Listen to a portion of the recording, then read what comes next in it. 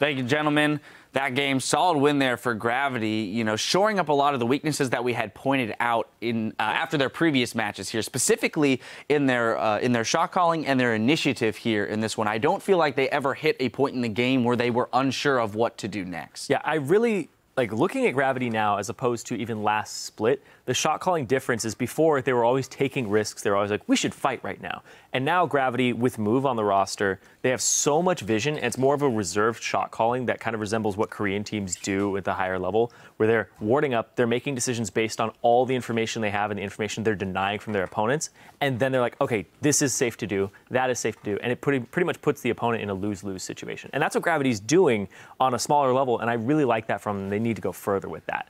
And also, the Jarvan pickup for Move was very interesting because it's somewhat unexpected. And when we talked about earlier in the day, the idea that a team could pinch junglers, well, when you have Jarvan in your back pocket, that becomes a lot less useful of a strategy for Team Liquid. Exactly, that was the goal. As you said, we talked about it earlier in the day. Maybe you give up Rise because you pinch something else, and clearly they could not keep Move down. This was one game, but like the ganks worked. He did very well. He got a sight stone. Move, to me, was the MVP of this game. Everything happened because of him. Mid lane advantage because he blew the flash and Cassiopeia at like level 3. All the counter ganks and wonderful things to get the Rise lane ahead. Like all bunch of wonderful things to say. And this is now, like, to me, probably like the best, at this time, looks like the best mid-season acquisition in the NALCS. Move has done so much now for Gravity. And the fact that we now have Bunny Fufu taking over shot calling, he's learning really quickly. It's still a small sample size. So you can't say for sure like just how good Bunny Fufu's shot calling is, but the fact is Move's getting his team ahead, and Bunny's leading this team to victory very well right now. You mentioned initiative earlier on as we were talking, and you know, they actually went for inhib turret kills. We see so many teams will shy away from that and wait 2 Barons and 3 Dragons later for they actually crack the base, but Gravity's pushing in, taking a lot of advantages, and they're not shying away from fights that are very high percentage. And a lot of this is coming from that supportive play style that you talk about here in Move. He didn't build a single damage item that game. It's simply Cinder Hulk into Sightstone into, you know, the tanky front line, and then on top of that, we saw every effort made to not take a kill. And that, I think, is kind of that next step, that little micro thing that they do here, which put Haunter so far ahead.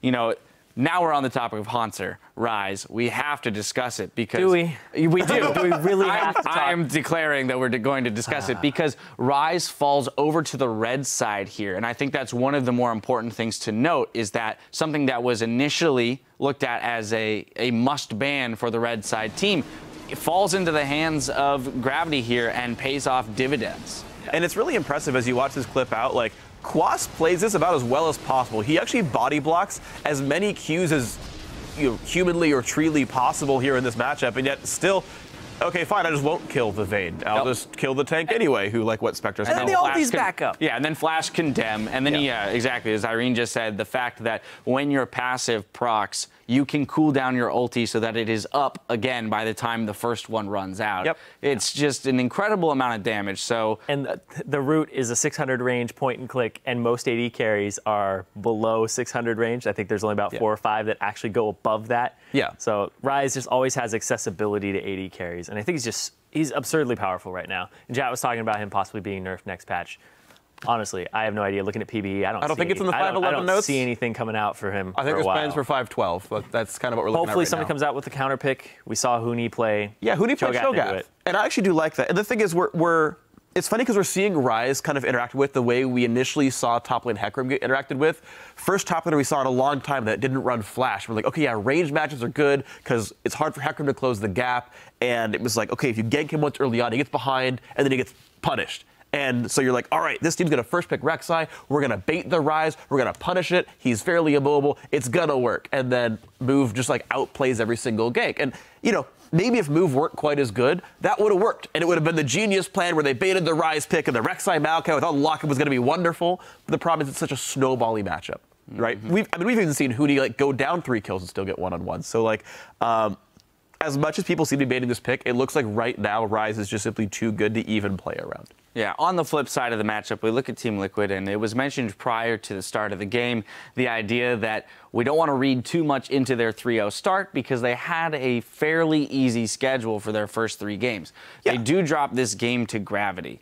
cause for concern, or is it just we get behind a little bit early and we don't have the wave clear to deal with the incessant pushing that Gravity now has? Yeah, no, I think it's honestly, even though leading up to this game, Team Liquid's total opponents score line was 1-8, right? 0-3, 0-3, 1-2. Like, okay, they had easy opponents, but no, I think Team Liquid is still a very good team. I think they're still top 4, maybe top 5, since Gravity's so good right now. Team in the North American LCS, they're certainly a playoff contender.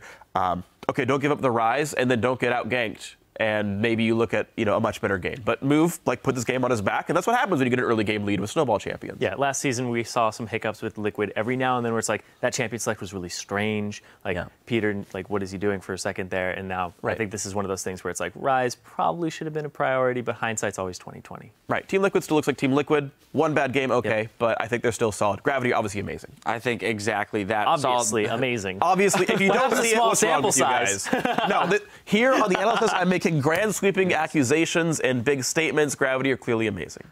Yes, sure, great. I do think that they put up a very good showing here and are making a case for themselves being in the top echelon of teams. Switching gears for just a minute, Gravity's support and shot caller Bunny Fufu will be appearing in the newest edition of Drive. Starting on Tuesday, fans can follow Bunny as well as 4 other pros throughout the summer split as they strive to compete at the highest levels of LCS play. Here's an early look at Drive.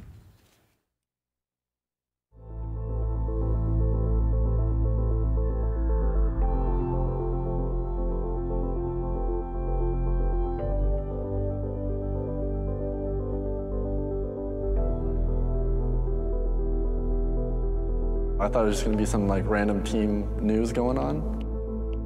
The news was crushing at the time. You don't really realize what you had until it's gone, but I wanted it back and I wanted to do whatever it took to get back to that spot. My name is Michael Carrillo and some people know me as Bunny Fufu.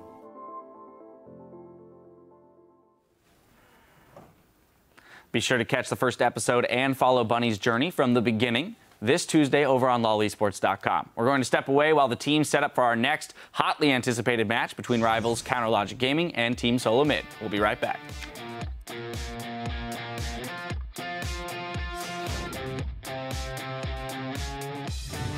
Little Bunny Fufu. It's really strong. Hop into my DMs. Is that a girl? Oh, it's the 3 girls. Wait.